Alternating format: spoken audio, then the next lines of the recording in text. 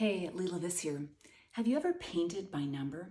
You're given a design and each section is assigned a number and that number matches a color to be used. Now, you're guaranteed success because someone has carefully crafted this design with boundaries. Now, I'd say my newest resource called Paint a Melody could actually be called Paint a Melody by Number. And that's because you're going to be using paint strips and numbers. And no worries, if you don't have paint strips and you can't get to your local hardware store, I have some for you in the resource.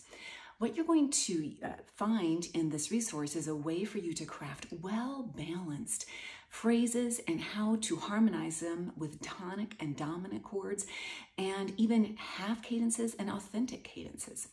What's so cool about how this works is that there are creative decisions to be made along the way, and those decisions can turn into a jumpstart for a lovely original composition. So head to leelaviss.com and check out Paint a Melody.